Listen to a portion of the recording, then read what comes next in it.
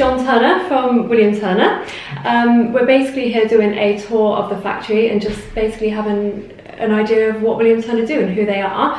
So could you tell us a little bit about William Turner? Yeah, of course. Started in 1969. Grandfather William Turner was a travelling salesman. He saw an opportunity to get involved in school ties. And from there the business has grown and developed different ranges. We now do bags, scarves, winter wear, craft wear, but the school ties have still remained a core product.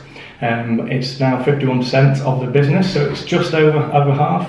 The same sort of values that Grandfather had at the time, which was working with suppliers, working with customers. It's a niche market that we're in. It needs consistency, it needs quality, it needs confidence, and that is what we provide with a UK manufacturer. We've invested heavily in our factories. At the time, we were obviously purchasing and sourcing. Now we manufacture in the UK, which we have done for 20 odd years. We see that as a great opportunity to supply the fulfillment of the supply chain, make sure that we can offer that consistency that the trade needs. We can come and have a look at it. We're going to look at it later on. Things have been made, and it's great. And we're finding now that schools are getting more involved in the discussion of where their products are made. And we're seeing a lot of tenders coming in about REACH compliance, ethical and environmental compliance, and a lot of people can reply with paperwork and policies. We can reply with factories. Come and have a look at things being made. Touchy-feely, come and have a go. And we'll see that process being put into work. So we're now focusing on the next couple of years, which will take us to 50 years. So hopefully throughout that period, we've maintained consistent to ourselves, our customers, and continue to grow.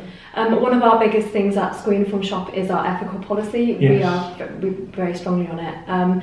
So you said about visit the factories, see how things are made. How much involvement do you have with the China factories and the factories around the world, to make sure that they are doing what they're supposed to be doing and not what they're not supposed to be doing? Yes, yeah, great question. And the same sort of approach is what we've found as supply chain, getting involved, being able to see where our products are made, sourced, is so important to us because we need that confidence, just not for our customers, for ourselves.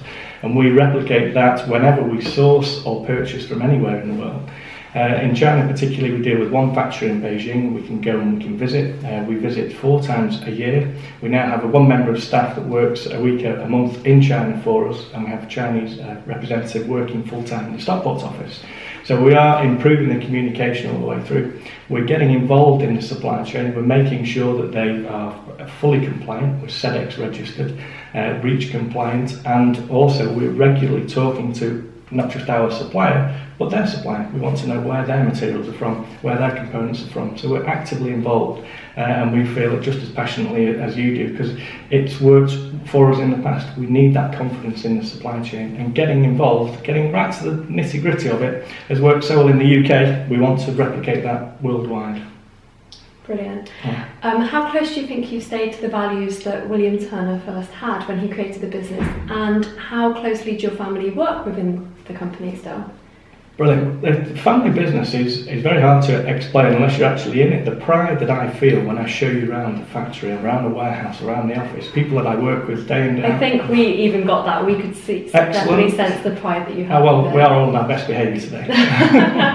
But hopefully that comes through. And again, a bit like the supply chain, where we're trying to replicate what works. And that is to be consistent and be very friendly, be approachable, apply a lot of common sense. One of the signs that you'll see from my dad's quote on the wall in the office, customer service, be polite, be efficient, and get on with it. There's a lot of simplicity that we can take from it and carry those values forward, that we want to be good. We want to be perfect. There are going to be issues. Every year there's always something, and we try to approach those in a normal, methodical manner. And hopefully those values will hold firm because of the pride. The rebranding that we're going through at the moment from Unicol to William Turner Schoolwear is exactly that. We want to be so proud of it. We want other people to buy into it. Unicol, we felt, has served its time to get the schoolwear brand going, but William Turner represents who we are and what we want.